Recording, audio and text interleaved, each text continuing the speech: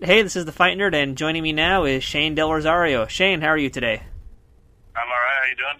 I'm doing good. Now, coming up this Friday in California, you're going to be doing an event to help promote the Supremacy MMA video game, which you're a character in, so give us some details on the event, where it is, and what's happening with it.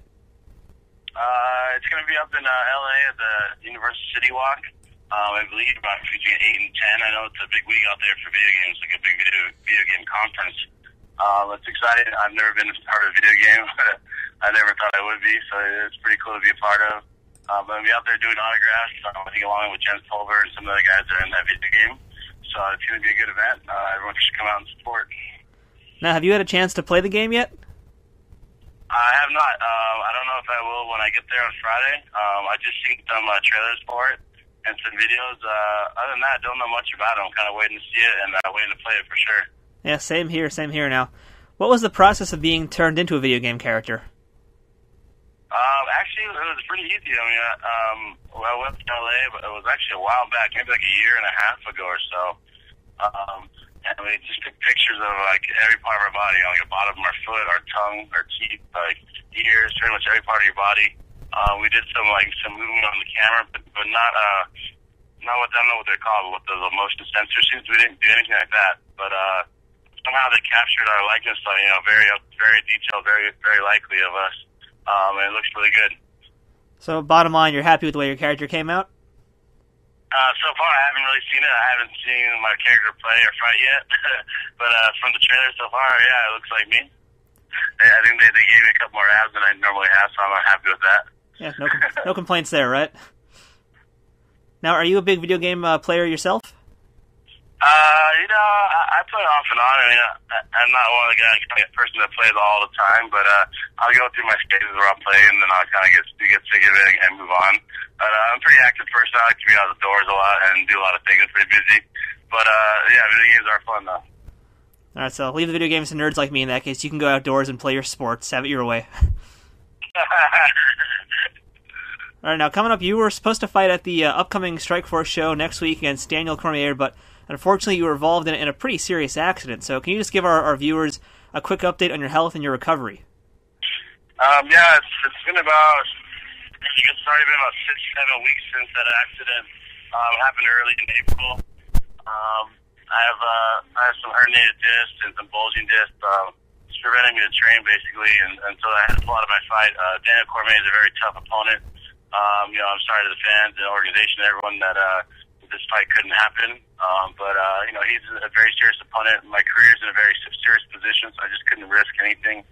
As of right now, I'm still not training yet. I've done some light stuff here and there for physical therapy, but other than that, I've been kind of just having to lay low, and I've been at physical therapy pretty much every other day.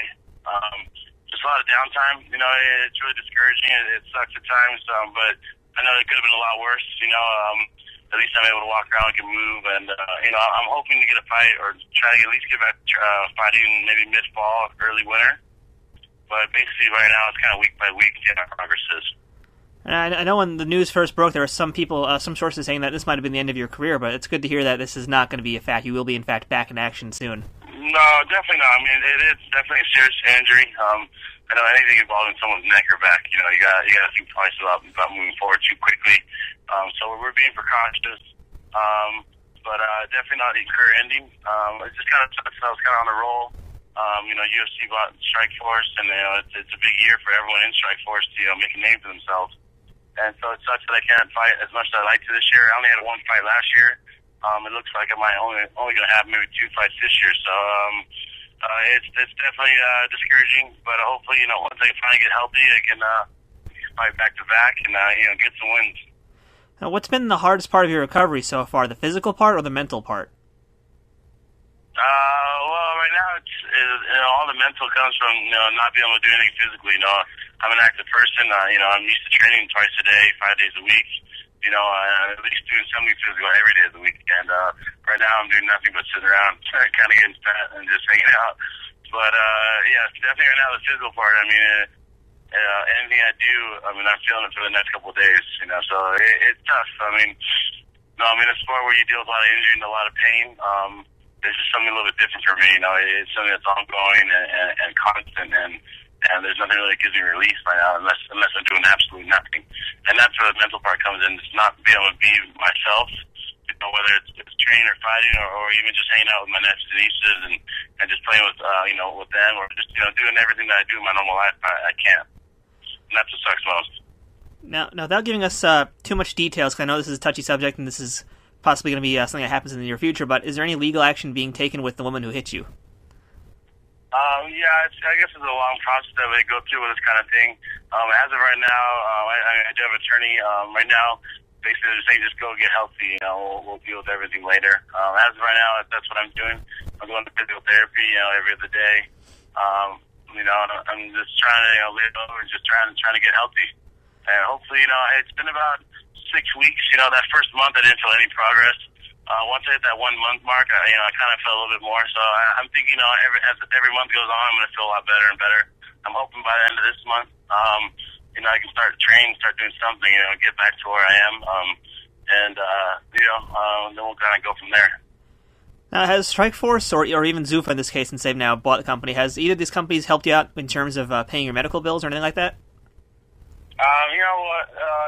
It's kind of funny. Right before the accident happened, right after the accident happened, I had to go out in Vegas for the UFC fighter orientation, or the Strikeforce fighter orientation, and they were telling us about the insurance package. And unfortunately, I think our insurance was effective June 1st.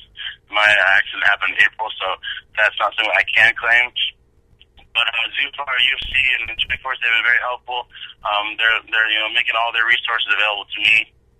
Letting me know if I need any help with the legal team or the PR team or any of their people as far as rehab or doctors. So it's nice to know that I have their support. And they're saying, just get healthy and we'll get back to your fight schedule and get on with my contracts. So it's cool to have an organization that's understanding with my situation. Yeah, absolutely. Now, there's a lot of other fighters who may have been in similar situations where they don't have insurance necessarily.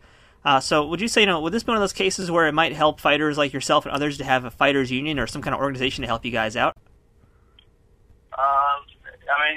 Sure. Insurance is a great thing to have, especially in what we do. I think the UFC is making a huge step with this new fighter insurance, and maybe it's not a full comprehensive plan that can help with everything, but it's definitely a step in the right direction. It's very cool that they're doing that. It's very great for the sport. It's going to take years. The sport is still fairly new, and this is the first kind of thing starting with this, this insurance program for the whole organization. I see within a couple of years, or within the next couple of years, I'm sure it'll grow and things will get better. All right, well, Shane, if you'd like, go ahead and thank your sponsors. I just want to thank all my sponsors, Madam Militia, Rockstar, my team Oyama,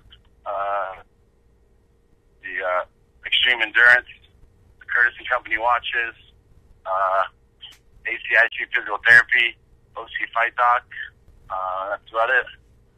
All right, so a few viewers who are in California on Friday, June 10th, you can come meet Shane Del Rosario, as well as Jens Pulver, Felice Herrig, and Michele Gutierrez, all at the Universal City Walk GameStop, 8:30 to 10 p.m. California time, because I'm in New York, so I'm not going to be there. But Shane, have fun playing the game, and I hope you're happy with how your character fights.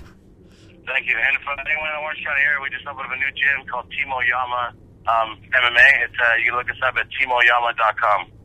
All right, Shane, thanks for your time, and I wish you a speedy recovery. All right, thanks, Matt.